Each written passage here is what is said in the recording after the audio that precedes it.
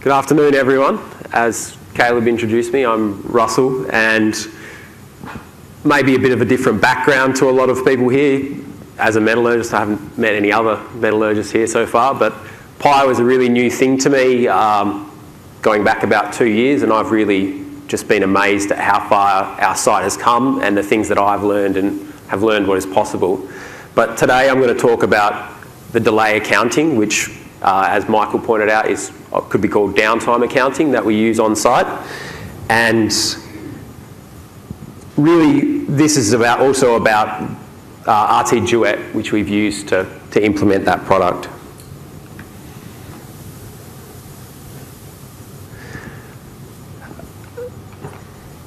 So just to start, I'll give you an overview and some context on the Argyle Diamond Mine, and I'll talk a little bit about the OSIsoft products that we're using there. Then we'll sort of go into what we're trying to achieve with delay accounting and also the scope of the project which led us towards our new delay accounting system. And then finally we'll go over some sort of specific use case scenarios and sort of features that we're using and problems that we encountered and how we solved those problems, or problems that still exist. So just to set everyone up, Argyle Diamond Mine was commissioned in 1985, and it's a pretty simple circuit. We have crushing, screening, dense media separation, and then X-ray separation. It's not terribly complex, and that makes it fairly easy to model, but we also can't measure diamonds in the product inside the process right until the very end. So that's a bit of a different way of sort of getting performance. So we really have to go on things like our downtime to judge the performance of our plant. So the original capacity of the plant was 3 million tonnes a year, and over time, by using some really great technological innovations, they've brought that up to 10 million tonnes. And in its peak capacity, it was producing about 40 million carats of diamonds a year. So one of the biggest diamond resources on the planet. And also, as many of you know, I've talked to a lot of the ladies out there, pink diamonds. Argyle had a big win with that in the 90s, breaking away from De Beers and marketing their own products. So that's what we're really well known for. And then finally, in our future, we're sort of running out of diamonds in the open pit, so we're going deeper and deeper into the diamond pipe with our underground block cave. So that's presenting some new opportunities for us. Just a quick flow through a few images. This is how we've progressed. This was the original Barramundi Gap where the pipe comes out in 1985. This is it now. We've moved about 150 million tonnes of ore and about double that of waste. So we've made a significant impact there. And then this is what the block cave will look like. You can see there the white is the actual ore body, and then the blue and the red lines underneath that is where we've dug our sub-level cave. So we're a fairly big operation. OSIsoft at Argyle Diamonds was first put in 2009, and it was sort of a little project about how to try and achieve some efficiencies in the power plant. Key person left, and the system sort of got sidelined and left on a computer in the process control department. We picked that up. When we found it was there, we thought, great, we know Pi is a good product and we really want to build off that. So it was just a great leverage for us to be able to go find a vendor and they say, yeah, we'd like Pi, we've already got that, and we just built off that. So we've slightly expanded our system, and now, in addition to using AF for our delay accounting, as I'm going to describe to you next, we also have some really great experiences building automated reports. 2 years ago we were running SQL queries and taking 20 minutes sometimes to collect all the morning minutes for the meeting, but now it's a 30-second job. So we're getting some impressive stuff there. So I won't spend too much time. I'm sure most of you understand why it's important to record delay accounting or downtime events. More specifically, perhaps, rather than just talking about your full plant stoppages, becoming more important are reductions in plant rate. So when you're not running at that optimum level, whereas previous downtime systems might not have caught that, and now we can sort of measure that aggregated difference between your peak capacity, so maybe that's 1,500 tonnes an hour, and a reduced rate 1,000 tonnes an hour, and really quantify not what's just stopping the plant, but what's reducing its capacity. And then obviously a good part of any delay accounting system is attaching details to those events once you've measured them. So you need to attach things like what are the related equipment, what's the nature of the fault, is it mechanical, electrical or operational, perhaps exactly what happened as a reason code. So did a pump bog, did it need a gland repacked, was it an electrical malfunction? And then finally, essential to most of these systems to do with asset metrics is a root category. So did this fault impact the availability of the plant? Did it impact the utilisation? And many sites have sort of different ways of doing this. And finally, comments. Most people don't like searching free text, but it's great to have more detail when you need it.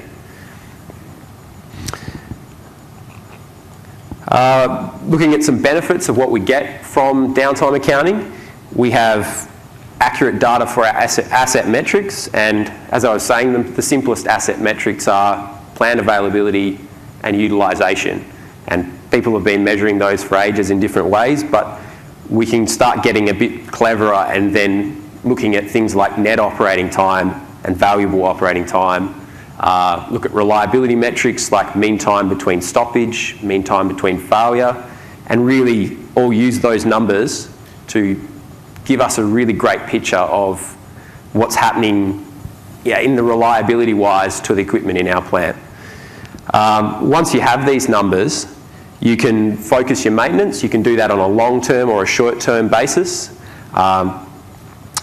And you can also identify opportunities. So one of the big things that, even with old systems at Argyle, we've been able to use them to justify capital spend. So you'll see something is costing you $5 million a year in lost production. It's going to cost you $2 million to buy a piece of new equipment, and it will completely eliminate that bottleneck. Put those numbers together on a CEA, and you'll just stream straight through the system, and really no questions asked. And we've found that's one of the best benefits of delay accounting. You can see that the graphic I've got up on screen there is actually the Rio Tinto standard time metrics model, and you can see up the top you're using calendar time, available time, utilised time, and then operating time. This is a bit different to most other sites. But then you can see along from the right, we have the actual categories of time. So things like scheduled loss on the right, unscheduled loss other, which is used to measure maintenance overruns, unscheduled loss failures, a breakdown, and so on. And these things, the category you put an event in affects whether it reduces your plant's available time or its utilised time.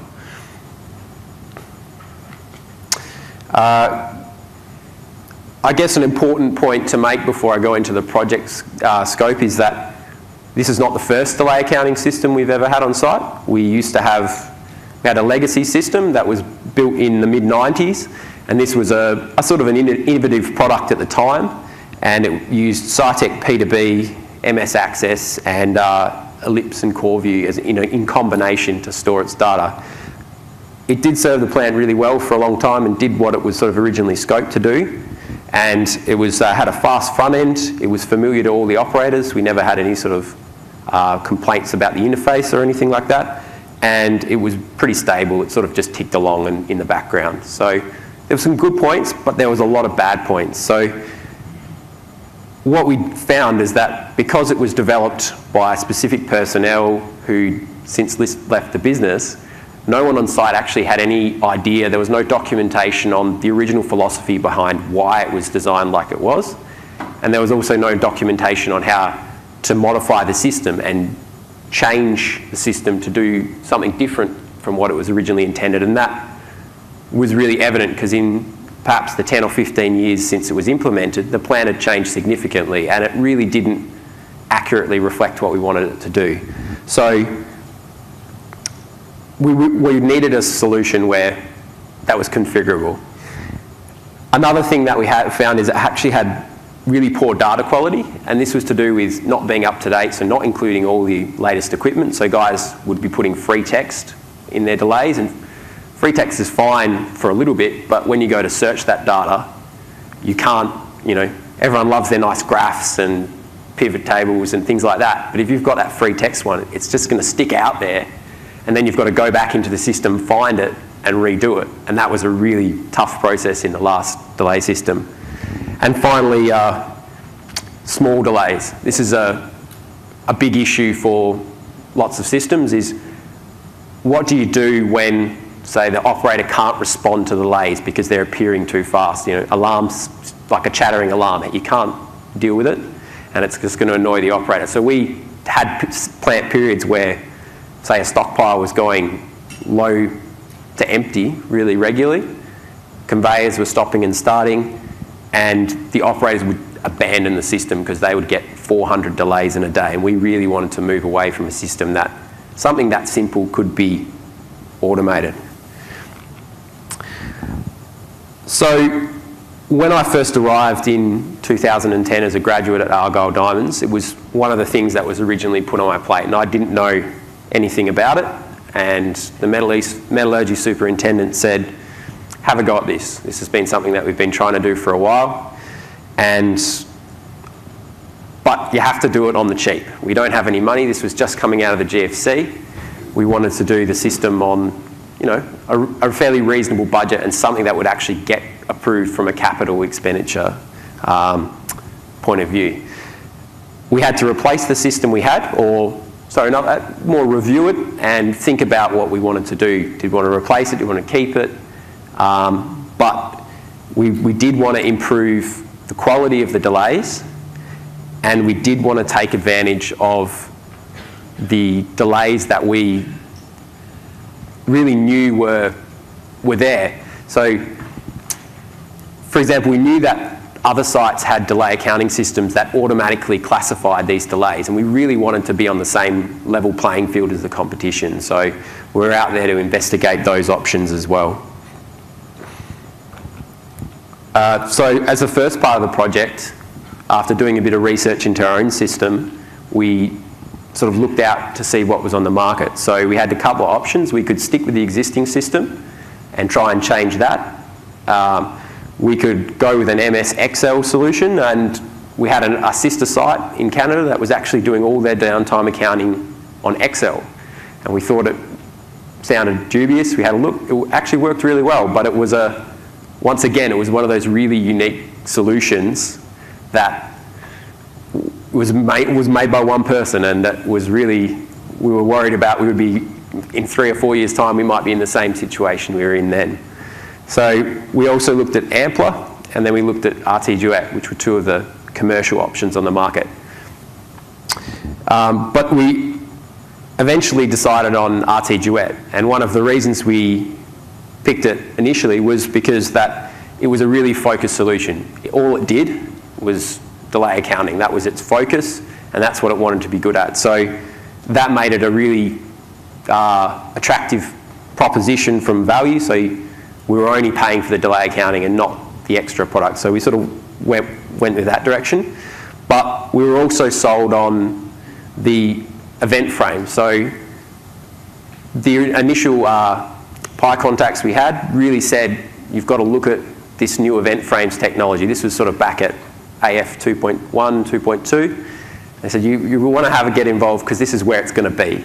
So we could either go with an old technology that was Pi batch sort of style thing, or we could go with the new event frame. So we took a bit of a leap because it was the new thing, and it's sort of has turned out all right. So we also wanted to work with a partner that would give us continuous development and support. So we wanted them to ask us what we wanted and not just palm us off with, this is the product, deal with it. It's got limitations we know about. We wanted that attitude that that's a great idea, we'll build that into the software. So we really found that with RT Tech at the time, and that was a really good sort of having that feedback process and having those features actually come in the new versions. And finally, we liked the fact that there was all the features, the modular parts of the system were being built in. So you had web-based management of the delays, web-based reporting being available. You had a flexible configuration that we could change on site. You didn't need to be an expert to sort of use it. And also we liked the validation. We didn't have validation in our old system, and we think that really hurt our data quality. And then finally, there was that big one of auto-classifying delays. I guess moving on to how we implemented the project, this is our Pi system, but also our RtDuet system on site. As you can see on the left there, we've got a couple of Cytec I/O servers feeding data across to our Pi collector node, and then that's interfacing, this is in our process control department, and it's interfacing with a Pi server and a RtDuet web page server and AF server. Pretty stock standard sort of stuff. So that stuff's in our corp domain, but you can also see grayed out there is our desired redundant collector, and that is only just getting installed now. So that was the solution to give us a bit more reliability from our Pi data, which, well, I guess we knew it would be an issue, but we thought we'd get around it at the time, and it's still sort of hanging out there as a bit of a bugbear for not having data occasionally when the Pi system goes down. I guess to talk about how the building the delay accounting, it's really important to talk about, I guess, the tools that were provided by RtTech, and one of them is the RtDuet toolkit, and this is really, it's a front end for AF Explorer, and I'm not sure many of you have used it. It's got great features, but obviously in a niche solution like this, you don't need to access all the features. So this really pulled all the things that mattered out of AF and made it really easy to build a list of our assets in a tree form and create our reason tree in the form that RtDuet required. And it really was really useful, and I've got other metallurgists on site that when they want to make changes to the system, they can get in this tool and just create a new machine center, or maybe not a change as big as that, but they can add new triggers to the delay accounting system, which is really good.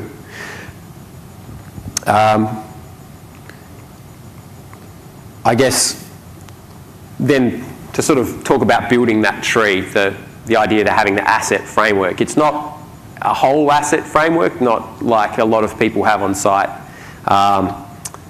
It's more of a machine center model. So we pick out the key parts of the Argyle Diamond plant and the things that we want to measure.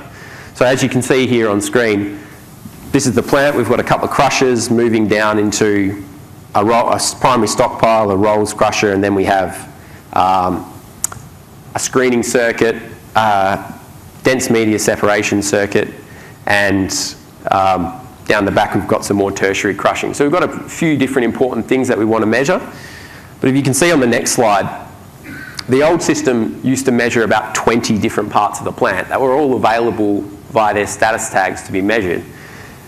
And what we found is this was one of the causes behind having so many delays you didn't know what to do with, not only for the operators, but for the people analysing the data as well. We didn't have the people to analyse every part of the plant and make sure that data was good. So often you'd focus on one part of the process and everything else would actually turn out bad. So we decided in our building our philosophy for delay accounting that during the process we'd compress the number and really get a small amount of high quality machine centres rather than every piece in the plant.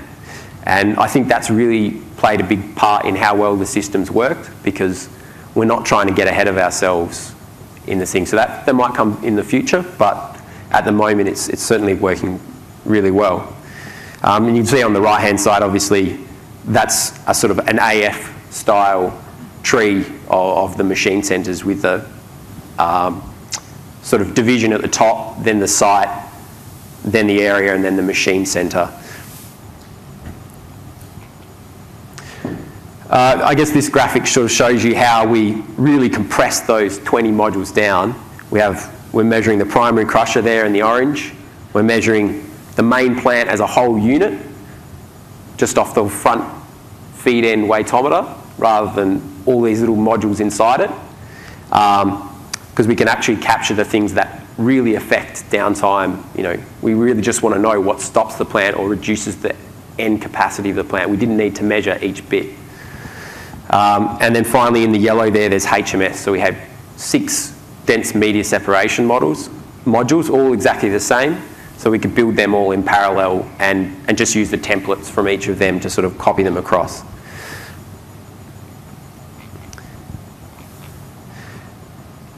This is the web interface. So a big part of it is how the majority of the users interact with it. So whether they're validating or it's the operator putting in the reasons that I was describing earlier for the delays. So what you can see here on the left-hand side, you can sort of filter by the area. So you narrow down to say 1 HMS module here.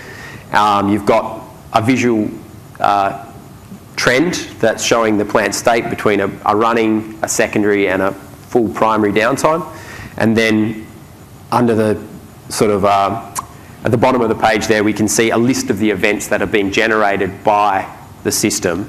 The operator is going to click one of the buttons, the little pen there, and he or she will bring up an entry form where we're going through the tree, the reason tree that we've created. So I guess that brings us on to the first problem that we had. So originally we built this reason tree, and it was, I guess it's kind of like an AF plant template. So you've got all your assets in your tree, but we sort of used something, the list of downtimes from our old system. We crunched that back into an AF tree, and then we went towards sort of just putting the I guess, equipment codes in, and you can see that there in the page.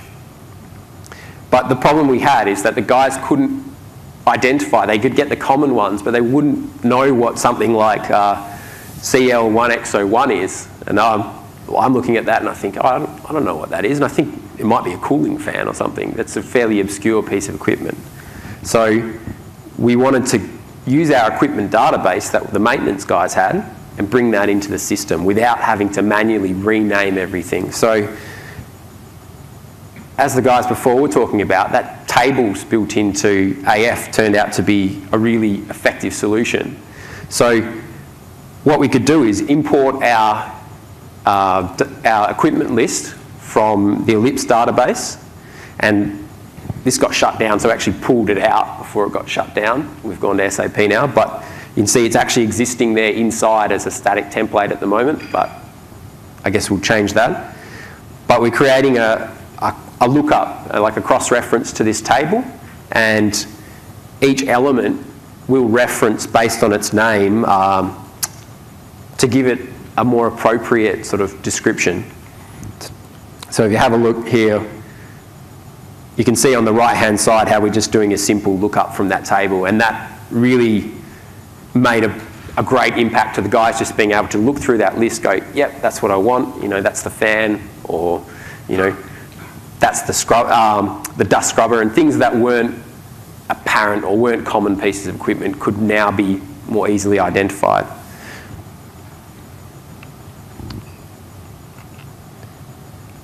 A second problem we had, I guess, is trying to deal with common delays. So, as I said before we have sort of an automated system set up, what happens when your plant is in that state where the same thing keeps happening? You're having a bad day with wet ore, the chutes keep blocking up, you want to put the delay down to wet ore type for block chutes, or the low stockpile that gives you 100 triggers for your event. So what we were finding is that every time the guys assigned that delay, they would have to click down 5 levels in this reason tree and find it. And that's probably okay if you're clicking down to the top one there, but if you're finding the equipment, and then clicking through and then finding it again, it gets a bit tedious. So something we used as an innovative solution, we went into AF Explorer and we started exploring what references were. So obviously the original table was built with a strong reference, a parent-child reference, but going into the other referencing forms, looking at weak referencing, we found that we could create a shortcut in that tree to things that were buried right down in the 5th level. So as you can see here on the top, we have, you only need 2 clicks for the operator to get to low stockpile or high level in the crusher discharge chamber, these things that occur every day on a regular basis just to make the operator interaction sort of a little easier for them, just to make them accept the system. And I guess just to show that how the references work, if you look in the AF Explorer, we can see that in there in the right-hand corner, you can see that this reference actually still has 2 paths. It has the original paths of the 5 levels, and then it also has its reference path, which is only 2 levels long. I guess I've already talked about validation, but this, I really feel I should reiterate it, because having the ability to assign an attribute to that downtime event that it has been checked and has been okayed by someone who is knowledgeable and aware of planned events is a really big plus for like a downtime solution. Rather than just having an operator who might be under pressure, he or she might have spent 2 hours attacking a breakdown, and all those downtimes that were occurring while he or she was dealing with that event are going to have to be done from memory. So we found that validating the events to make sure they're right has produced a much better set of data quality for our delay database.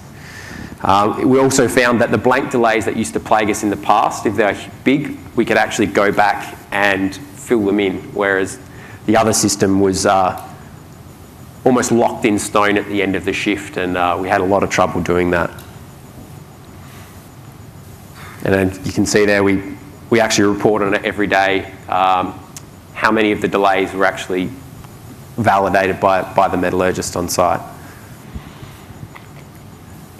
A really big benefit has been the really huge improvement in the reporting of our downtime on site. So when it was done before, it had to be sort of extracted because the reports didn't really work from the OSIsoft, had to be extracted and tailored individually. And now it's all done in Excel. So we use the RtDuet web service, and this is just a little tool that grabs the data out of PyAF, presents all the thing with all their attributes available, and then we do some simple Excel manipulation, write some macros to refresh the page, and we've got an Excel report. So I'll just flick over the next slide, and here you can see we can do things like look at the time model. So you can see there on the left-hand side we've got a pie chart of breakdown for the main plant head feed. You can see we've got about 70% net operating time. That's good operating time. You've got performance losses there. You've got all the other, and then you've got all the other root categories, sort of operating standbys, which are obviously a waiting state, operating delays and breakdowns, and then obviously the dreaded blank delay. And then on the other side, we can look at top 5 delays for the day or the month. And this is really useful in those maintenance meetings. We can pop that up and say, are the things that are holding the plant out maintenance related? And if they are, the maintenance superintendent can jump on those issues and make sure that they are resolved so they don't appear in next week's list. Or, if they are a big issue, start allocating the money and the resources to start bringing those down in advance. Probably something I should point out that really had a huge effect within the management team in the process plant was the addition of dollar values to downtime events. So something that was requested was, rather than time, what about if we use money to sort of, the operators don't get why 2 hours of the plant being off is bad. So let's feed in things like rate and dollars per carat and effective sort of full head feed rate, and then we'll turn that hour value for a downtime event into a dollar value. So you can see there that the main downtime for that week gave us $500,000 worth of downtime, and that really makes an impact and really energises people to get things done when they can see the end result. So that was actually really well done, and that was another use of tables and attributes that we sort of worked on in AF Explorer. Down the bottom there, as you can see, each area of the plant has its assets metrics automatically calculated as well.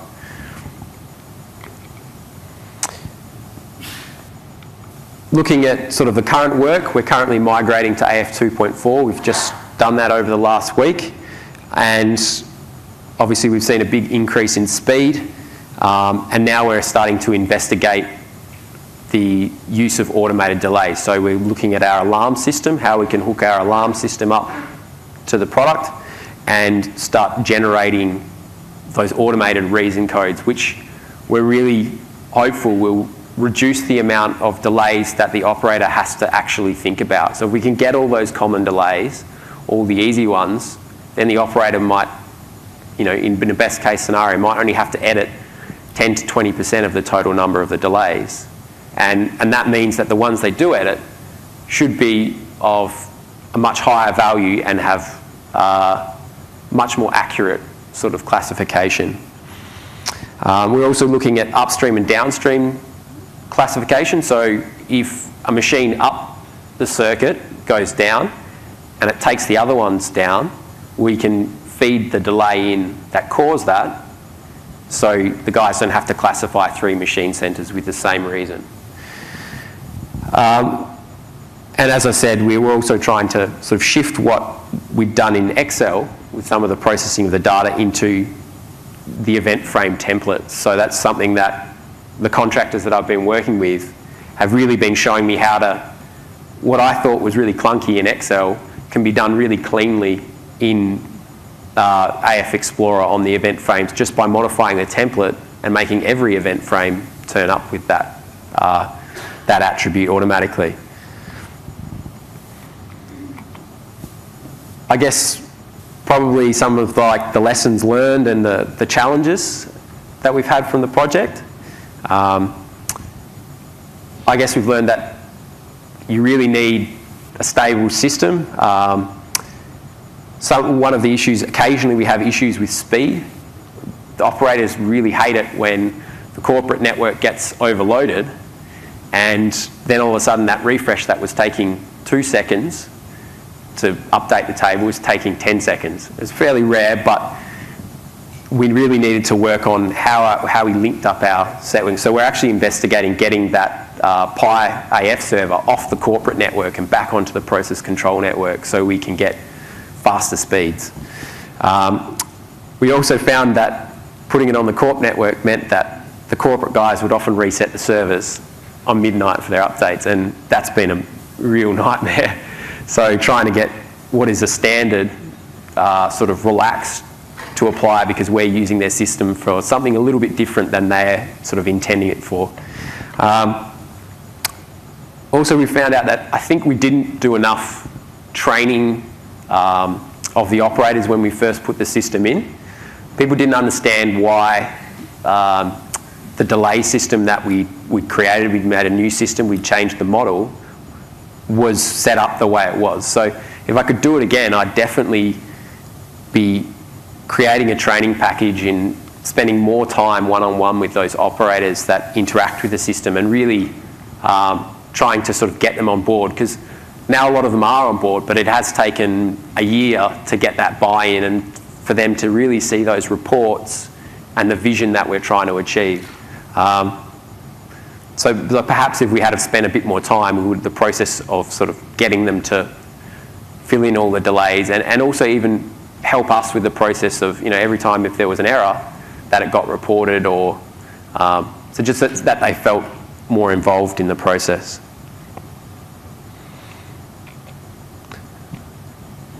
I guess there's my contact details if anyone wants to ask about it, but is there any questions? Have we got time for questions, Caleb? Any quick questions for Russell?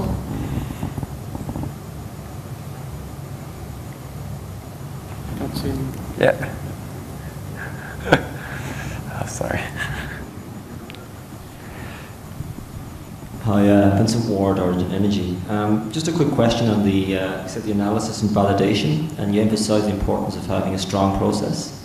Mm-hmm. How helpful was the tool? Was it more that this is a manually driven, implemented compliance process, or was there any advantages within the tool that helped deliver that? The tool has validation built into it as one of its key parts. I believe that that's something that's a really common request. So having that validation checkbox on each delay in the web page was always there from the start, and you know that was one of the primary reasons why we picked up the product. Thank you.